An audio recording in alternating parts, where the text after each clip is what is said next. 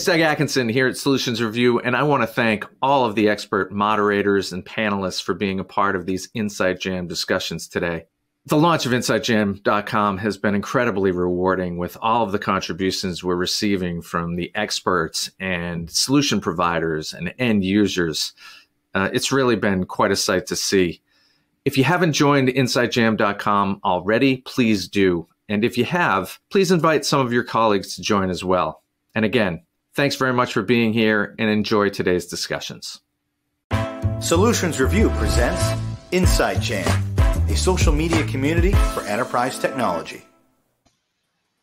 Hello and welcome back to Mini Jam Live. My name is Jonathan Paula. I am the Director of Multimedia and Events here at Solutions Review, and I'm excited to introduce our next panel of the day, Closing the Gap in Cybersecurity in the Boardroom. We have a great group of gentlemen joining me from around the planet. Mackenzie, Aaron, Asaf, Bob, Brad, and Will. Thank you all, one and all, for being here. Really appreciate your time. Looking forward to this discussion. We'll start with some introductions, as we always do. Mackenzie, you've agreed to moderate, so let's get you going first. 30 seconds or so, tell the audience a bit about yourself and professional background. Sure thing. So my name is Mackenzie. As you said, I'm the advocate for product and security at GitGuardian. I've been with GitGuardian since really the early days, about 4.5 years now. Before that, I was the founder and CTO of a startup in Australia called Compago, which still kicking today. All right, excellent. Let's head over to Aaron next. Hi there. I'm Aaron Brongersma, the team here inside of Checkpoint. They refer to me as AB. There's not a lot of Brongersmas that are around, so it's kind of a difficult last name for folks. But I lead the Cloud Security Center of Excellence, which we were joking on the pre-call is definitely a mouthful.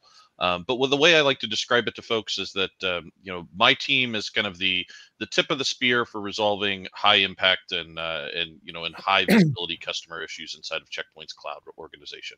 So we see everything from global telcos, even down to small SMB customers. If it's important to our customers, my team's probably in there helping out. So thanks for having me on the call today. You're very welcome. Let's over to Asaf next. Hi, so I'm Asaf Sagi.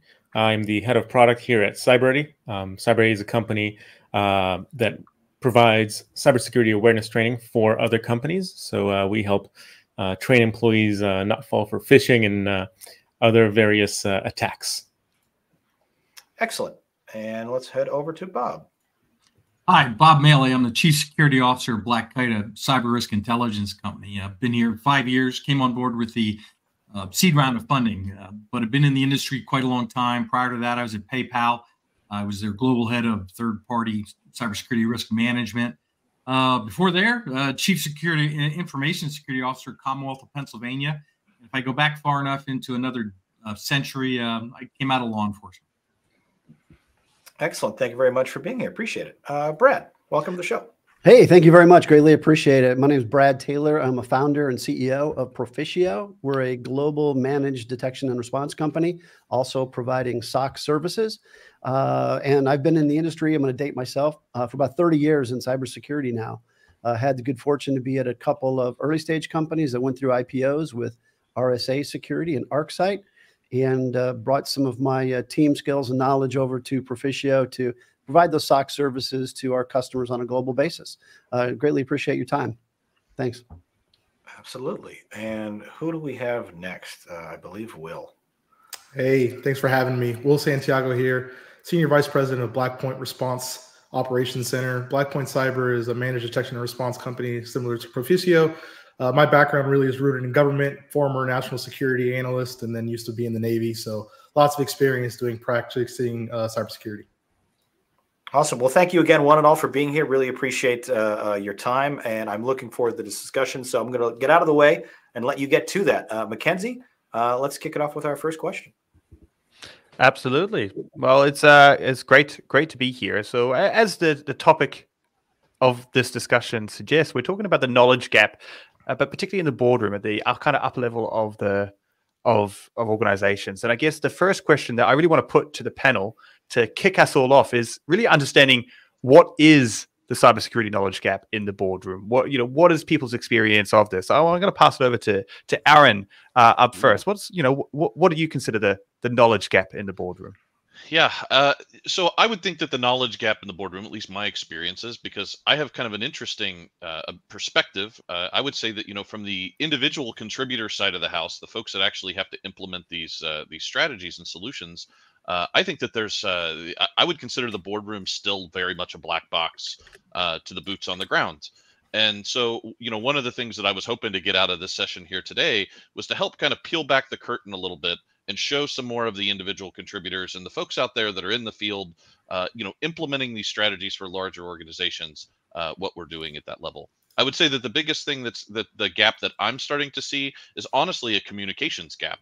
I think that everything starts with communication. It extrapolates out to some of the other specific areas, but right now I think it's a communication out and down out of the boardroom to some of the other teams to gain alignment there.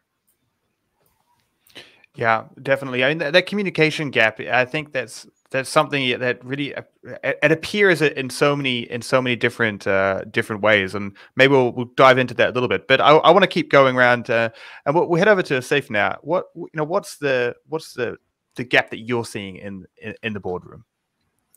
Yeah, so we think that board members are not usually detail oriented. They're not part of the day-to-day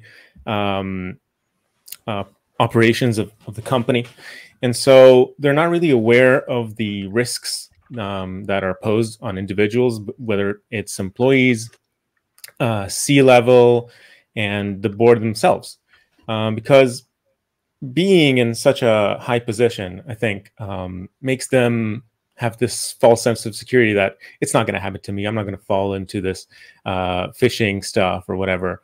But no, we see it across the board. Low-level employees, high-level employees, they all pose risk in one way or another. And another thing that I've noticed is that board members tend to be highly reliant on technological solutions, such as the distinguished panel here, that a certain type of software can protect the organization, that there's a protection layer.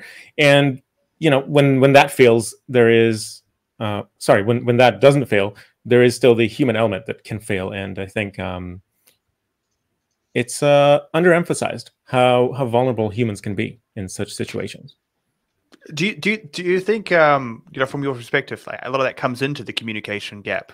Something that Aaron was saying, that perhaps the board's not kind of aware of the risks because communication isn't there, or maybe security professionals using jargon. Do you reckon that's been playing into it, Asif? I don't know if jargon is really the barrier here. I think it's just general lack of awareness to the dangers outside. So I think it's mainly them not being aware that any employee is an attack vector. Attacks can come from any point. Definitely. Yeah. Let's.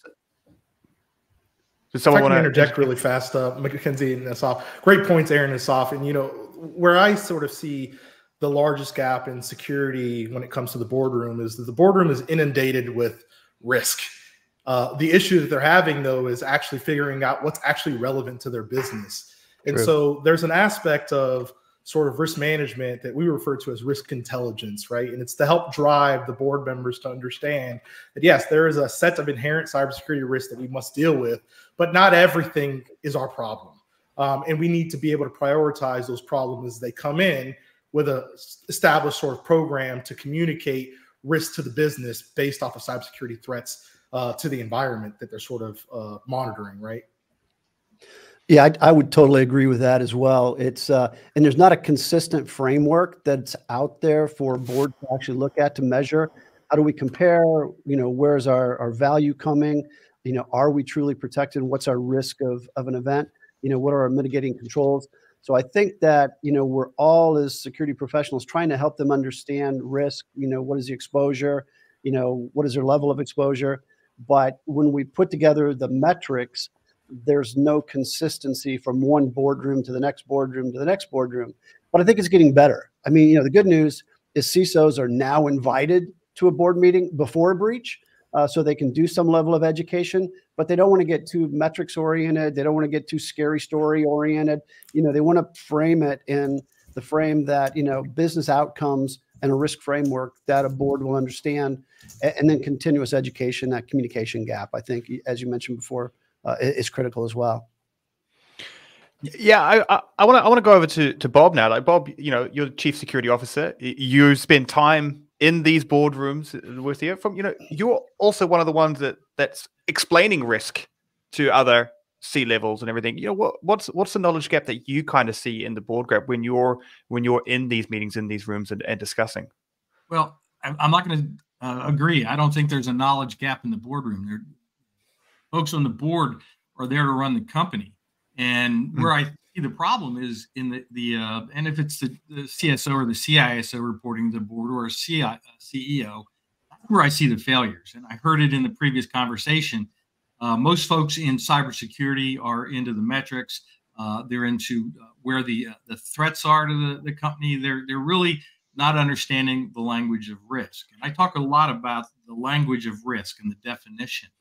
And if you're talking to the board and you're using colored charts, if you're using high, medium, and low, that's where the breakdown is, because those things really are very qualitative.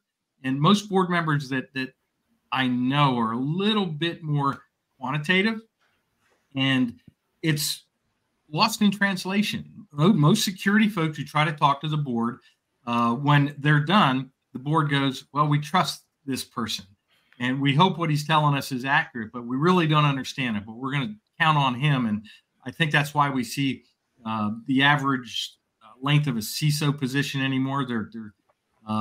It used to be 4 or 5 years. Now I think I see him turning over a lot more because of that. It's in that being inarticulate to the board. And, I've been in that position previously, where following the framework of the company where I worked, I had to talk about the highs. The high risks were the ones that were the most important, and it's how they're defined is the problem. I've learned, and it's our clients that we work with, what we help teach them is, let's translate that into the language that the board understands. And the language is usually dollars and cents. It's money. It's the impact of the bottom line. So as cyber professionals, having that ability to connect in their own language in a very quantitative way and in a meaningful way, I think that's where that gap is. The CISOs today, some of them are really technical, and that's great. We need to have that connection to the technical because we have our teams, and then it's the business acumen. I've kind of seen one or the other. Somebody who becomes a CISO because he really is a very business process oriented person, but doesn't get the technical, doesn't get the underlying risks. But then that other one who's too technical, and it's finding that nice combination. And good news is CISOs in either bucket, you can learn how to be both. That's where I think that gap is, and that's the CISO's there to fill.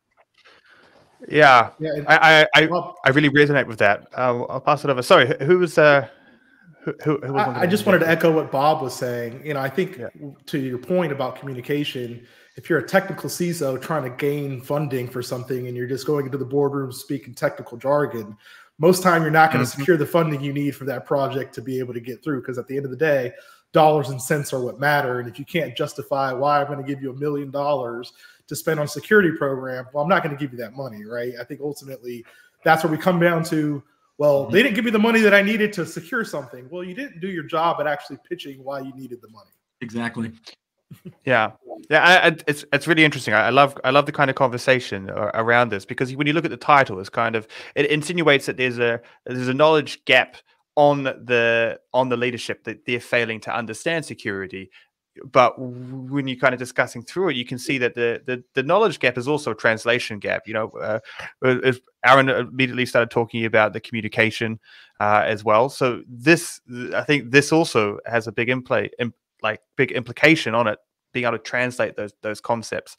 But let's dive into now a little bit of kind of solution oriented thinking. There's hurdles to overcome in this. What what would you guys consider the main hurdle that we need to overcome to be able to start to improve this? And Bob, seeing as you were on a roll, I'll go back to you. You know, what are some of the hurdles that that you're seeing to enable us to kind of close this gap a little bit? Well, it's I talk about quantitative and doing quantitative assessments of risk, and there's a lot of tools out there that can do that. There's a number that have CRQ is the buzzword anymore, but there's a number of those that are very closed. That again, it's the methodology. I'm a big believer in, if I use a tool, if I use something that produces a score or a result, that when I present, I want to be able to explain it down to how I came about that conclusion, what framework it's based on. That's why I believe following open frameworks. In the CRQ world, what I use is something called Open Fair. You can license it as a practitioner. It's free as a company. If you're a consultant, through the open group, they have a number of open standards. So it's an open standard there. And the use of FAIR for me has been the game changer. In my previous role at PayPal, I didn't really have that. We reported on it in high, medium, and lows. And I was a very pragmatic person, and I assessed third-party risk, and we were yellow according to the framework we had to use. Everything else was red. So essentially, the conversation was always the folks that had a risk theme that was in the red. They were arguing back and forth about getting funding and getting staff instead of being realistic. And so that's what I use. That's it can be challenging because there's and I've seen folks talk about it that you need so much data to be able to do a fair assessment, which is very inaccurate. That's not a true statement. You can do very minimal fair assessments. What changes in the results is the confidence level of the output. So having a quantitative assessment with a lower confidence level is miles better than something plucked from the air and given a color on a chart. So again, it's understanding it, learning how to do it, and then it gives you the ability. Then when you're talking about when I was a CISO of the Commonwealth a long time ago, I did things differently. I used that fear, uncertainty, and doubt. If you remember Larry Poneman, his cost of a data breach, right? I still remember in 2006, the cost of the data was $204 per record.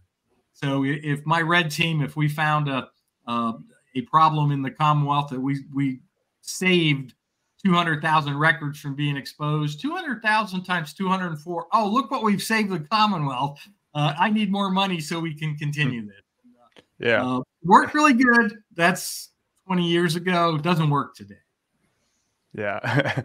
I want to keep going in this. I see if you're talking about risk a lot when you were talking about, what is the knowledge gap. What are what is the hurdles that you kind of see to kind of overcome that the lack of awareness around risk to bridge that? And I guess, can you kind of go into what that looks like and how that affects the process?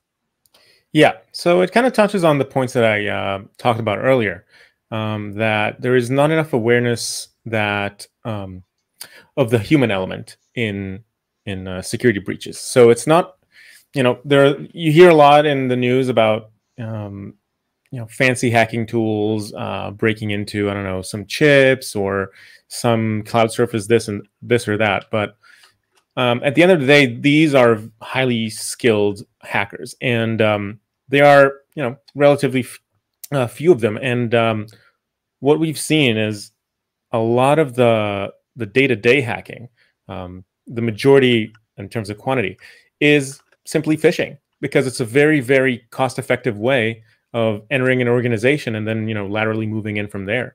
Data access is super easy when you just have the access of a certain person to their accounts and whatnot. And this doesn't usually hit the news as hard as this or that breach or some vulnerability in a Java library or whatever. So there's not enough awareness of this, like, really, really kitchen table kind of hacking. I'll share a story of my own. Like, when I got promoted to my current role as head of product. So CyberReady, what it does, one of the things it does is we send phishing simulations. And when employees click on the links in those phishing simulations, they get to a landing page with some training content. So this is what I do day to day. And when the day I got promoted, or maybe that same week, I got an email suddenly alerting me of some office supplies issue that I need to approve. And I almost clicked the link and I'm like, wait a minute, this is one of our simulations. I got hit by our simulation. I almost clicked it just because I got distracted for a second and I was worried about a new issue. So this can really hit anyone. And I think one of the problems in the knowledge gap is that board members are not aware that this could happen to them. This could happen really to anybody. And it doesn't need to be like a higher up. It could be any employee with some access to IP or to accounts where they can, spend money, that kind of stuff. So the human layer is very, very important, I think, and it doesn't get enough of a buzz in the news. Yeah, I mean, I tend to agree. Is when we see a big breach, we can focus on the technical steps that they took, forgetting that the initial access was often a human clicking. We can look at massive supply chain attacks, like when Circle CI was breached. It all stemmed from an employee getting malware on their computer, likely through a phishing campaign. But we tend to focus on the other steps that were taken in the media. Aaron, I kind of see you nodding along to here. What are some of the main hurdles that you see? And you're talking about communication and all that. How do you see this communication and building on what Asif was saying about perhaps the board members not understanding the total scope of the risk and the human element of it? Yeah, Asaf, you've hit the nail on the head. Like simple, like the Occam's razor approach. That pragmatic approach is the best bang for your buck for anyone starting any task, right? But apply it to this particular domain. Cross your T's and dot your I's, right? And I've talked a lot about this with folks, because what happens is a lot of times you get different generations of builders and things like that building applications, especially now that you see generative AI hit the table, that, things that should have been common sense checkboxes just get passed up. But one thing I did want to hit home here, I know I want to keep this kind of focused, is that I think that sometimes organizations maybe from inside the boardroom, but maybe just on the other end of that, take on a too ambitious of a project where they can't get the flywheel starting, where the project takes too long, the deliverables are taking too long. And I think that that's once again, where if you start looking at the keep it simple, stupid methodology, right? And you take some of these simple, easy to implement technologies, programs, best practices, and get repeatable wins with that, I think that starts building up your credibility so that people do build the trust. But then that also allows you to have that communication channel. And I think that that's essential to solving some of these problems.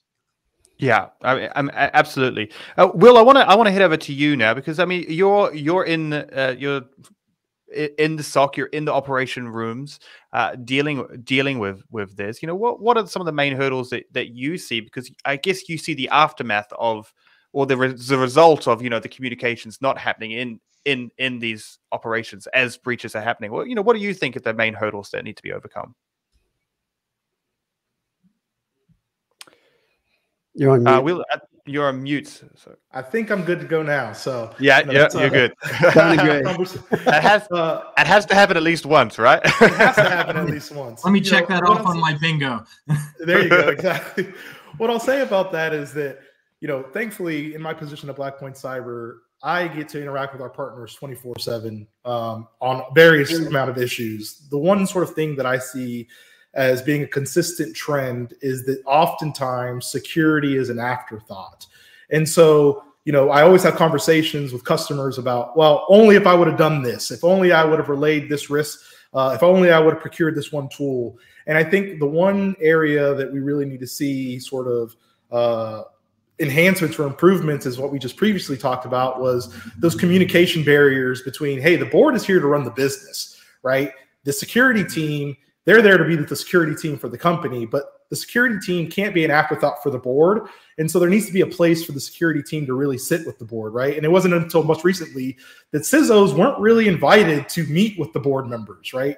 And now we're starting to see more and more where that's become the standard. The CISOs are in the meetings, they're sitting down with the board, but at the end of the day, it's about business operations, business continuity. And one area where I see a big sort of hurdle is there is this consistent issue with prioritization. And the prioritization has to be in line with what the business objectives are. If you're in a business that's in constant M&A and you're constantly acquiring other companies, well, you might need to have a process internally on your security team to validate the companies you're not purchasing aren't already compromised, right? You're introducing new risks. Those are just examples that I think over time I've seen multiple iterations of where the security team and the board team aren't on the same page when it comes to the strategy. Yeah, strategy. I like that. Brad, I want to take it over to you because, I mean, not only are you an executive in the company, but you also communicate with, with the board, with other members of these teams and relay information. What do you think is the main the hurdle to overcome when dealing with the knowledge gap? Yeah, and great question. And I think we've got a lot of really good information. I think, using FAIR as a framework is a great solution to give kind of consistently information and show that, how are we improving over time, from our risk profile. But sometimes, as Will said, we're on the front lines. We see what happens every single day. And companies will spend more and more for security, and they still get compromised on a weekly or monthly basis. They get attacked every single day. And so, the question often comes, when something pops up in the news, like a couple of more recent big breaches, is how did that happen to them? Can it happen to us? And then what's the effect of that? So I think the CISOs need to be prepared to answer some of those questions. So it's more of a, being informed and providing that information to the boards on a consistent basis, as well as the, the programmatic, risk framework profiles and all that kind of good stuff. But it's, things along the lines of, attackers are working 24/7, even if your business is 9 to 5. Most of the breaches occur in off hours. So, I may require 24/7 detection and response. I may need to do some other things to look at what is my risk exposure and some level of offensive protection. There's another thing that I think most companies don't realize is the concept of defense in depth. There might be, 2 major solutions that you'll use for ERP or for finance, but there's hundreds, if not thousands, of different security products that the security team is challenged to try and figure out how to piece these all together. And then there's a gap of cybersecurity professionals to understand that. So I think understanding the challenges of a CISO, kind of the moving target, how the industry is moving, are all things that boards want to have some awareness to. You don't want to go into, deep details and scary things, but I think there's, a level of understanding that what are they reading in the news? How does that apply to us? And what are the challenges, that a CISO faces on a regular basis? Is probably some of the knowledge that needs to be filled into the gaps as well. Yeah. Brad, I'm gonna stick to you here because I really kind of resonate with what you're saying. And I guess kind of the next obvious question is, why, what is the risk of not closing this gap? If we take a look at it, and we've dealt with a lot of what that gap can be: communication, not understanding risk, not understanding human elements, relying too much on tools and all these different areas. But what's the ultimate goal in trying to close this gap? And the more poignant question is, what's the risk if we don't close this gap? Yeah, and that's a great question. Well, as a board member, I don't want a surprise, and a breach, while you talk about it, is still going to be that surprise and that cost that somewhere wasn't expected. And to think that cyber insurance is always going to cover it is a different story today as well. So, boards don't want surprises. So you've got to, educate them. You've got to give them, information that this could happen, and then test. Most boards are saying, are we doing, penetration testing, but, they want more regular testing, of cyber exposure. They want more things like breach and attack simulation. Let's simulate this and show me the results. How do we respond? And so I think, the question is, we need to continue to educate and provide knowledge, but we need to test and be aware. And then also, don't pretend that it's not going to happen to us. It's just, how do we respond to it? Yeah, I think that is a mistake that often people make, is that that doesn't happen to us. We have the team, and understanding that in the world of supply chain attacks and everything, you can do everything perfectly and still fall to a victim. Will, I'm going to come back to you now, because you finished up on talking a little bit about strategy, and I kind of really like the direction that you were heading in that. So from your perspective, what is the ultimate goal of closing the gap? What's at risk if we don't close the knowledge gap? So in my opinion, the reason we need to close the knowledge gap is to prevent, really, in 3 different things: significant financial loss, trust to the company or the company's reputation, and then ultimately legal repercussions, right? We know that if you do not do what you're supposed to say, or what you're saying you're doing, you will face legal repercussions. There have been CISOs that have been sued for right or wrong because they said they were doing something that they were not actually doing, right? And so the board needs to be aware of what their companies are doing or not doing. There needs to be a validation of that, right? And I think when we talk about validation and strategy, what the board needs to see from these very security, technical-minded people is the strategy and the implementation, and how they're dealing with the issues that are being presented to them from the business perspective.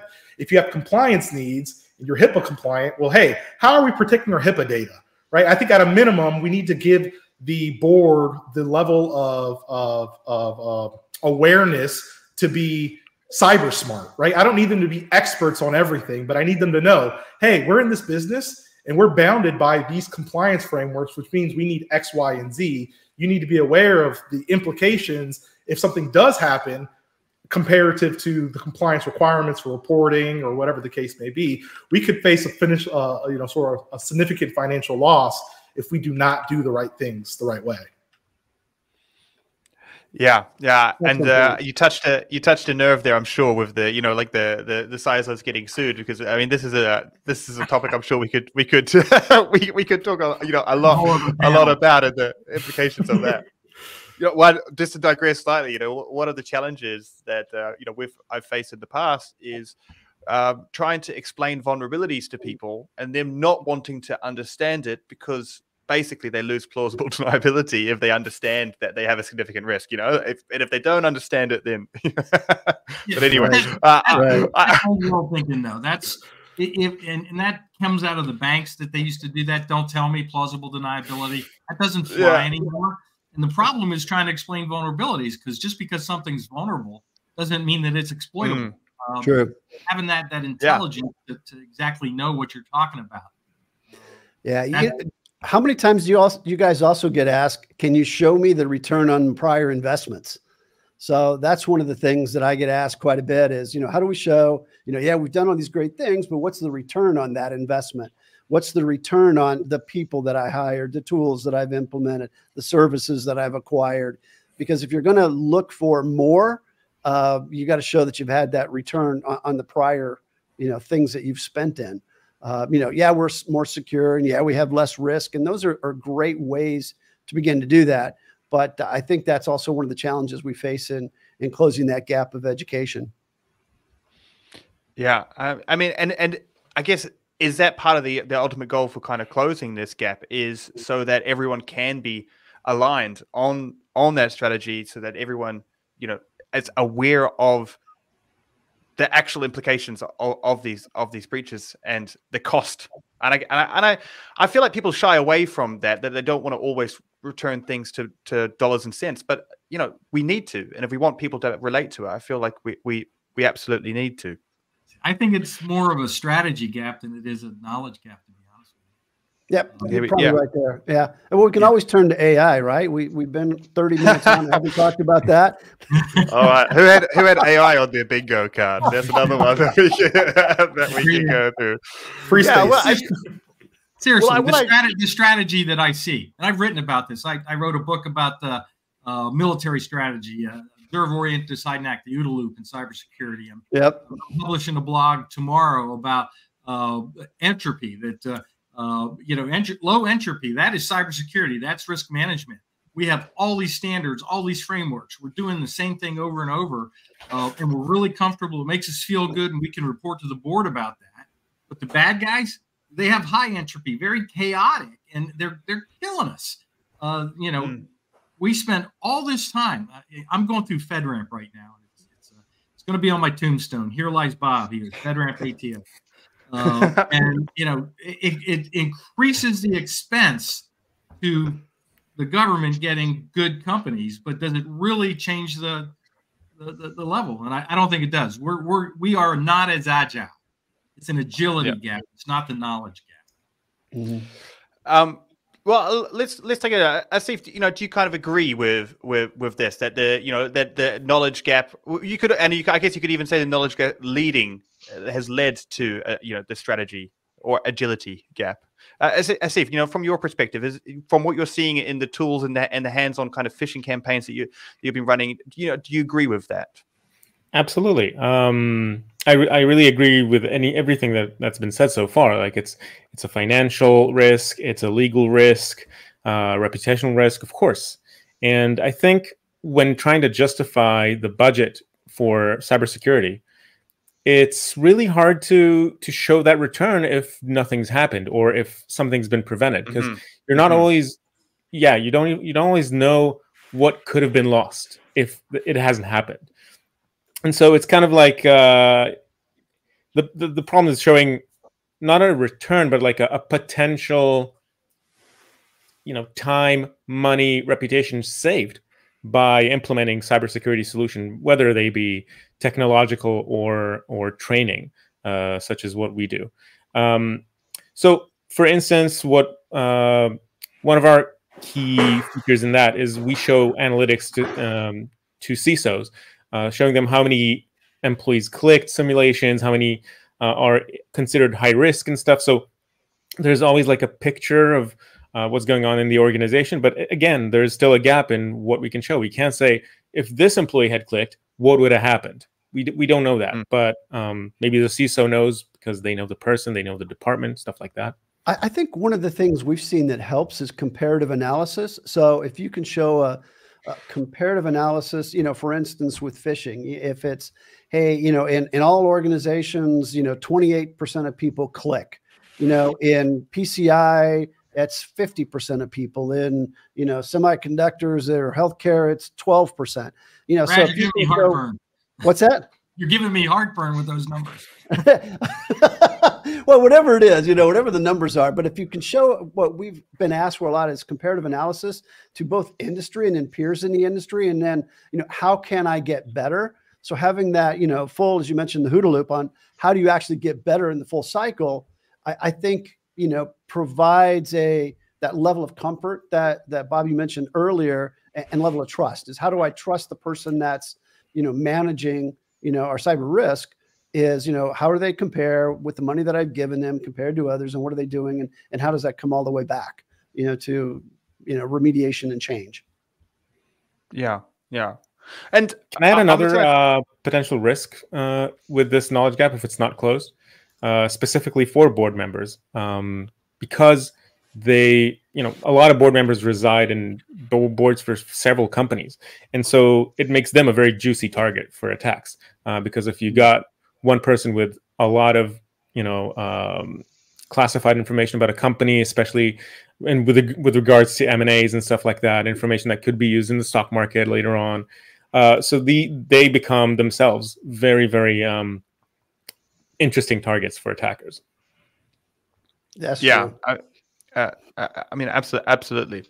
Well, let's kind of go on. I kind of like the direction that we've headed, and from my key takeaway is that the knowledge gap has led to a strategy gap that we're facing. But let's let's dive into this a bit, and I'm going to go over to Aaron first, and I want to know, this gap that we're facing, be it knowledge, being it strategy. Do you feel? I think we can all agree it exists. I think we've all given plenty of reasons why we think that it exists. Can it be closed? Aaron, I want to hear your perspective as someone that's a long-time engineer that's on the grounds working on the technical implications of these things, particularly in the cloud. Can we bridge this gap? Oh, I think that there's absolutely ways we can bridge this gap. But there were a couple of points I'm gonna carry in from the last conversations to answer this one. The first thing is we are fighting an asymmetrical battle here. Okay, so it costs next to nothing to generate some of these phishing emails, and it costs a disproportionate amount of time, effort, and energy, and just flat out dollars to buy these solutions. So one of my strong beliefs is that we need to build systems and processes that actually empower people further down the line. And that's really kind of comes back to empower your leaders to get the tools they need to respond to the threats that are coming out.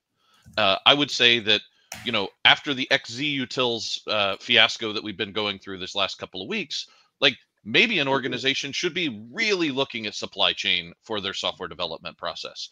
And maybe we need to be enabling those engineering leaders to buy or implement those tools without having to run it all the way up the flagpole to the board, start some new key initiative, and then wait 3, 6, 9 months before we're able to even get it financed.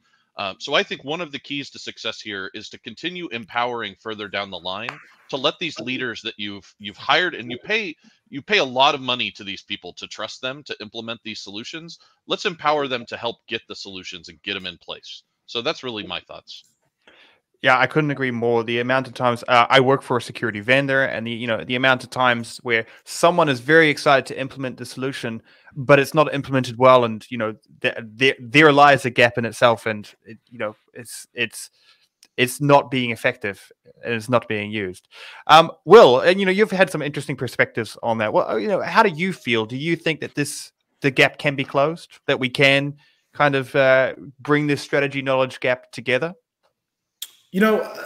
I think I agree with Bob in the sense that there doesn't seem to be a knowledge gap, but there seems to be a communication and a strategy gap. And where I think this gap is fixed is where the board really goes into understanding that they need to have a very nuanced understanding of risk management. And additionally, as cybersecurity becomes a priority for the company, they need to balance those investments in security with other business objectives. But it's the responsibility of the security practitioners to give that board that insight that they really need to be decisive about how they spend in security. And I do think that there are areas where the board is going to struggle to maintain that level of knowledge, right? Cybersecurity is consistently moving. You have all types of attacks. You have attacks on cloud service providers like Microsoft. You have the XZUtils stuff. We're still building software on, open source projects that are maintained by 2 people globally. And so there's a lot of nuance that goes into this, where if I'm a board member and I'm looking at applications we're building internally, a question I might have for my tech team is, what open source projects are we using that aren't necessarily maintained, right? And should we be using those? I think that's something that a lot of people want back to their boardrooms, and the XZUtils sort of response and said, hey, we could be potentially a victim of this in the future if one of these very popular libraries is hijacked. And I think that sort of took everyone back to say, is this the right way of doing things? Probably not. Yeah.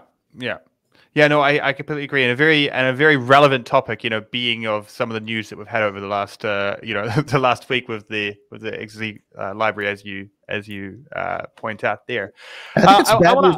I'm sorry. Go ahead. Sorry. No. Please go ahead. I think it's bad news, good news. I mean, the bad news is these events continue to occur. Kind of the bad news associated with that is it affects people personally, and so they're getting educated on what happened, what caused it. People are reading it in the news with disclosure requirements. They're getting reported on more, and the details are somewhat more involved in these news articles that people are reading. So people are just by default getting more educated. They're more interested. They have to be more interested with regulations. So I think we're closing the knowledge gap. There's always going to be a gap because it just evolves so fast. But when it hits somebody I can't get my prescription filled. I can't, get access to, my tools. I'm getting, notifications from everything that I log into that my password's been compromised. All of those, kind of tick back in the brain that, how is this? What's going on? What are we doing? How are we doing something about it? How does that affect my company? So I think there's just a desire to get more knowledge, and people are filling themselves up with, information in different areas. That might be good or bad, but I think it is closing the gap a little bit. Well, we're coming to the end here, so we have one kind of final question, and let's make this kind of a hot fire, quick round question, so we can get to everyone there. But if we can agree that the strategy gap exists, in the boardroom, what does closing it look like? What does it mean for our strategy, for security in general? What does it mean for the consumers? So let's go to this. What does a post strategy gap look like? Aaron, I'm going to head over to you first. Okay, I'm going to sell. This is my thought, right? Like that it's, and I think I described it a little bit earlier on, but it's an organization that has the foresight to understand that they are not going to be working with perfect information, and that they're working against an evolving threat capability, landscape there, right? So I would say that what I would look forward to is a board and a set of practitioners that are bridging that gap, close the feedback loop, and then empower people to make better decisions without having to run them up the flagpole. I think that that's really one of the key pieces to being able to be more agile, move on your feet, respond to threats, and thus protect the organization better. Absolutely, great points. Steve, I want to head over to you. What does a kind of post knowledge or strategy gap look like in your mind? Yeah, so I think basically CISOs need to be equipped with the right tools to convey these messages to the board, be it different charts, graphs, or analyses of risk and benefit and stuff like that, and language. I think if CISOs and board members could speak a common language about risk, that would, I think, bridge the gap a lot. So the gap can never be closed down to zero because, as said before, board members have a lot of things they need to juggle and balance, and CISOs live to do only one thing. But I think if they can speak the same language about risk, I think we can get it down very close to zero. Yeah, absolutely. Bob, I'm going to head over to you. What does the world look like when the strategies are aligned? How does that affect us?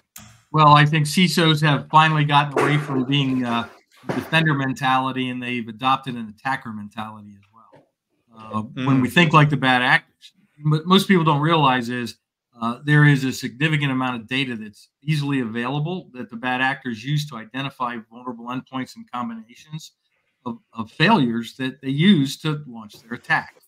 You just talked about the XZ util backdoor. That data is available. I can look at the entire supply chain I have and know where in my supply chain that is because I'm using that data. So changing that strategy to think like the bad actors, use the same data, use the same things they do, to get a little bit more, I heard asymmetric warfare. I like maneuver warfare better. Be able to be very reactive that way. Yeah. That's great. Yeah, no, I really, really agree with that. Thinking like a bad actor and getting into the mindset. Brad, going over to you now. What does it look like for you in a world where the strategies are aligned? Yeah, thank you very much. I'll kind of pick up on what Bob said. Is one of the things about sharing information too is that the attackers have always shared information, and now the defenders are sharing information better among ourselves, so that knowledge is increasing. And in that, environment where we have better knowledge, we can make faster decisions. And in the game of attacker and defender, speed wins. So we have to be able to make fast decisions based on knowledge. If we're sharing knowledge, we're getting knowledge, we're able to make those decisions faster. We can act on an offensive avenue faster and better, and then react faster on the defensive angle as well. And I think that bridges the gap. Yeah. I love how everyone's responses seem to build on each other. I don't know if you coordinated backstage on this, but it's fantastic. Will, I'm coming to you to bring us home now. What does it look like in a world where the strategy gaps doesn't exist, where the knowledge gap doesn't exist? No, I really appreciate it. And, I was reading my notes and I'm basically going to echo what Brad and Bob said. But I think my response to this is we need to focus on shifting from reactive measures to proactive and strategic cybersecurity governance. That is right there, in my opinion, how we close the gap. And once the gap is closed, we focus on those reactive and proactive strategic initiatives that are going to make us all secure, right? Mm-hmm. Absolutely, and I love how it kind of aligned with all being on this, where we start off in a direction, and I really feel like this is, from my perspective, the strategy gap can definitely be closed, and we can do this, and it's going to enable us to be able to move quickly, move more agile, like what Bob had mentioned through there, and be able to kind of build a not only a more secure world, but one where we can act faster and deal with everything in very kind of concrete and productive measures. So we're done now with the questions part of the evening. So now it's time for the kind of shameless plug. And Jonathan's back to bring us here. Yeah, no, I'll do that. That way you don't have to get muddy with all the logistical what have yous. Yeah, so as we close, first of all, I'd love to thank each and every one of you for your time over the last hour. This has been a great conversation to listen in on. But before we go, I want to invite each of you to do some self-promo, whether you want to plug a book, your podcast, a company solution, your Twitter or LinkedIn profile, whatever it is, 30 seconds or so. We'll start in reverse clockwise order with Will. Thank you so much, Jonathan. Again, everybody, I'm Will Santiago. I'm the Senior Vice President of Blackpoint's Response Operations Center. Blackpoint Cyber is a 24/7 MDR servicing company. We monitor both the cloud and the endpoints. You can reach me on LinkedIn at Wilfredo Santiago or on Twitter, InfoSecFredo, and I'm happy to engage with anyone. Thank you all for the time. Thank you for yours. All right, let's pop over to Brad. Yeah, like Will, we're also a managed detection and response company. Again, my name is Brad Taylor with Proficio. We're a global SOC as a service provider, which is Security Operations Center. We help companies on a global basis of all different types of industries to detect threats, respond to those actively, and then we also provide continuous cyber exposure monitoring as well. Happy to help you and answer any questions. Just hit us up at info@proficio.com. Thank you very much. It's been a pleasure. Right on. Bob, where would you like to send the audience? So first, go out to blackkite.com and subscribe to our Focus Friday. We do risk intelligence on 34 million companies in the supply chain, and a research team every week, the latest threats, how to react, how to identify. So it's a lot of good information. Just subscribe to it. Second thing is, I'd say follow me on LinkedIn. I write a lot. I blog. I do some controversial things. And on my LinkedIn profile, there's a link to Amazon.com where you can get my book about OODA loop and cybersecurity. Right on. There we go. Aaron, you're up next. All right. So in closing, once again, I'm Aaron Brongersma. I'm at the cloud team here at Checkpoint. Checkpoint is a very mature cybersecurity company that has a very comprehensive suite of cloud native and cloud focused security tools. I would say that the what I wanted to plug today, I actually wanted to give a shout out to our WAF team. I know where I was on December 9th when the Log4j vulnerability came out in 2021. I can tell you, I was at home asleep in my bed because our WAF product blocked 100% of Log4j attacks for 100% of our customers. It was one of those, we have a really smart AI engine that powers our WAF, and that team's really kicking butt over there. So thanks for having me on the show here. And if you're looking for some cloud security technologies, feel free to reach out to me on LinkedIn. Excellent. Thanks for being here. Asaf, what about you? Yeah, so Asaf Sagi, head of product in CyberReady, and I want to invite everybody to go to cyberready.com if you want to train your organization against, incoming phishing attacks and whatnot, and cybersecurity awareness in general. We provide a platform to help train your employees automatically, like almost zero touch, basically, is as autopilot as you want it to be. And we use phishing simulations with just-in-time training. So when they click, they see training that relates to the attack they just saw.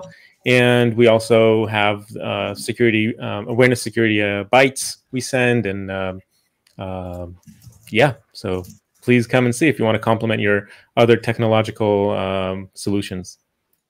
Right on. And last but not least, our moderator, Mackenzie. Yeah, so I want to give a shout out to GitGuardian, which is a code security platform that I happen to work for. And we specialize in detecting risks like secrets inside your source code and your networks. And I'm also going to give a quick shout out to my podcast, The Security Repo. If you're interested in hearing from great insights on security, you should check out the Security Repo podcast wherever you get your podcast fix. All right. Thank you, one and all. Appreciate your time again. And as for you watching at home, if you missed any portion of this discussion and you'd like to rewind and go back and watch it, will be available forever, ostensibly, on our YouTube and LinkedIn channels. Our YouTube channel is brand new, youtube.com/@InsightJam. We're up over 38,000 subscribers. You don't want to miss the party. Join over there, subscribe. You'll get to see long-form discussions like this, short advice from experts, our podcast series. We have a few different ones launching and running every day. And of course, we also want to plug InsightJam.com, our social media community for enterprise tech, an always-on destination where you can interact directly with experts within your field and get a lot of excellent, insight from everyone over there. Don't go anywhere, though. We'll be back in 1 hour with our next and last panel of this mini Jam Live. Will AI pose a threat to the ERP marketplace? That starts in 1 hour at 4 p.m. Eastern. But until then, I want to thank everyone here on this group one last time for your expertise and your time of the last hour. Really appreciate it. My name is John. I will see you next time. Bye-bye. Thanks, everyone.